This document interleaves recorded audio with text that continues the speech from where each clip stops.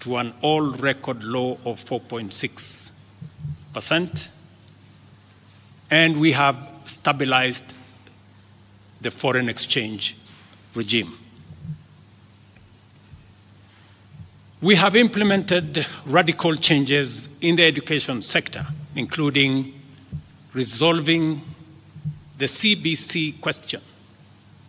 We have rolled out a new student-focused higher education funding model that has special emphasis on making sure that children from vulnerable families have the requisite support in their education. We have also improved the student-teacher ratio in both our primary and secondary schools by hiring an additional 56,000 teachers and also hiring an additional 2,000 tutors for our TVET institutions.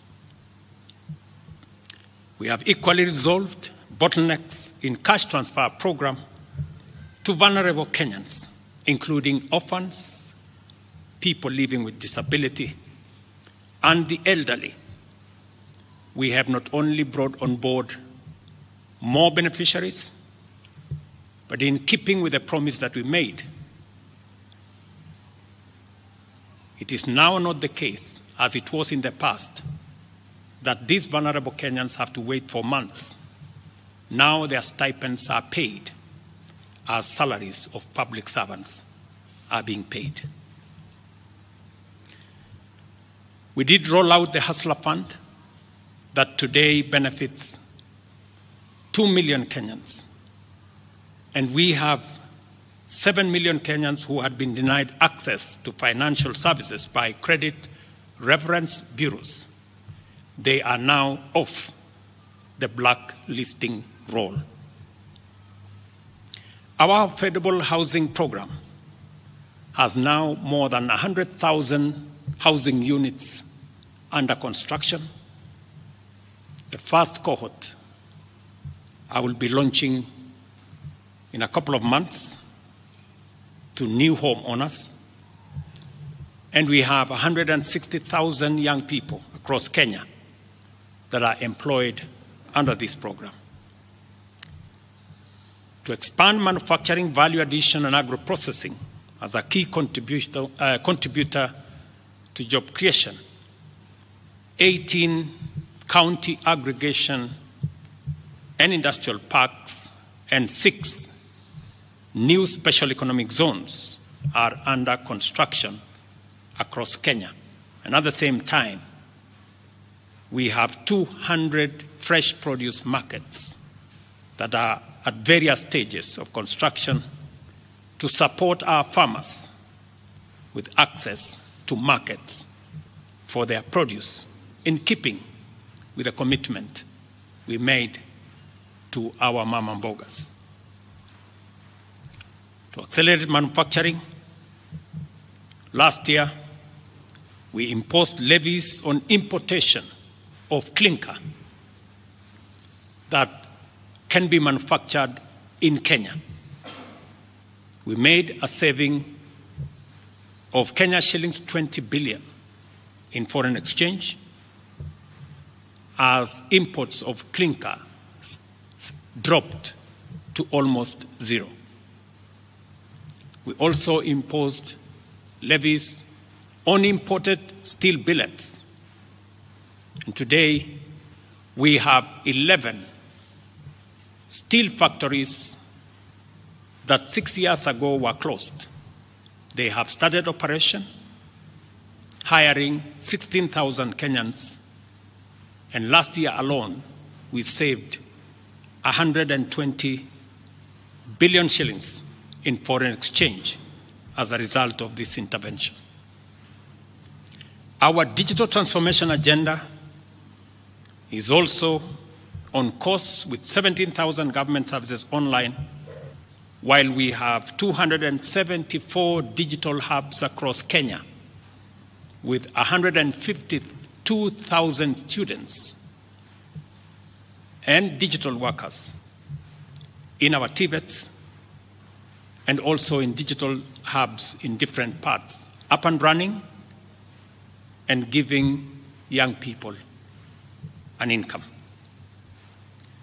Our universal health coverage plan has already onboarded 107 community health promoters, and the process of registration for our social health insurance fund is ongoing, on its way to launch on the new date of 1st of October 2024 that will make it possible for every Kenyan to have a health insurance, and for those suffering from critical illnesses to have access to the critical illness fund, making it possible for every Kenyan to have access to treatment without the burden of having to fund it.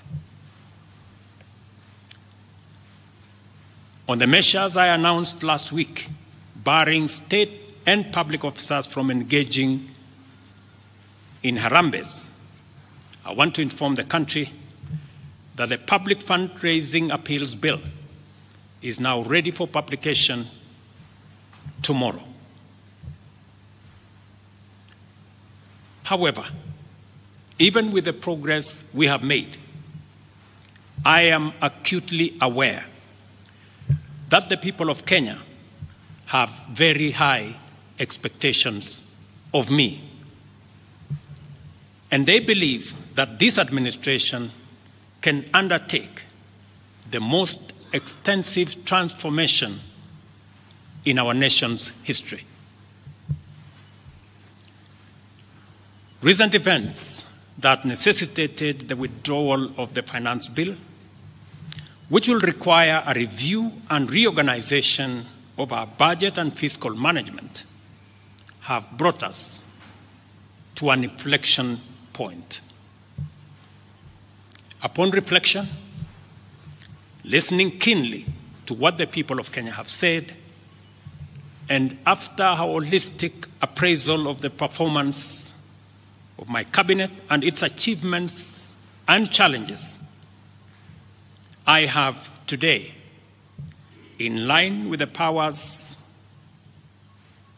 given to me by Article 1521 and 1525B of the Constitution and Sections 12 of the Office of the Attorney General's Act, decided to dismiss with immediate effect all the Cabinet Secretaries and Attorney General of the Republic of Kenya, of the Cabinet of Kenya, except the Prime Cabinet Secretary and Cabinet Secretary for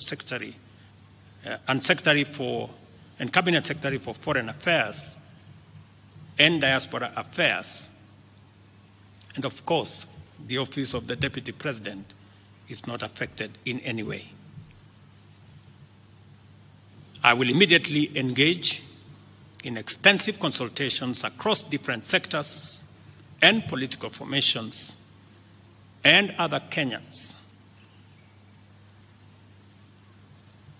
both in public and private, with the aim of setting up a broad-based government that will assist me in accelerating and expediting the necessary, urgent, and irreversible implementation of the program that we have, including other radical measures and programs to deal with the burden of debt, to explore raising domestic resources and revenues, expanding job opportunities,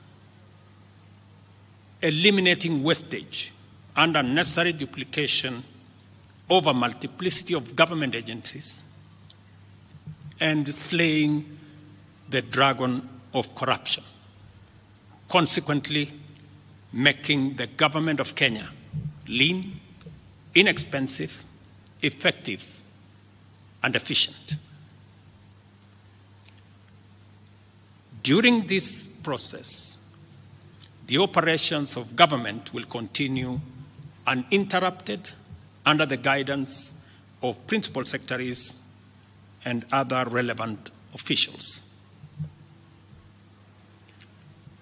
I will be announcing additional measures and steps in due course. Thank you very much, and God bless our great country, Kenya. Asanteni sana.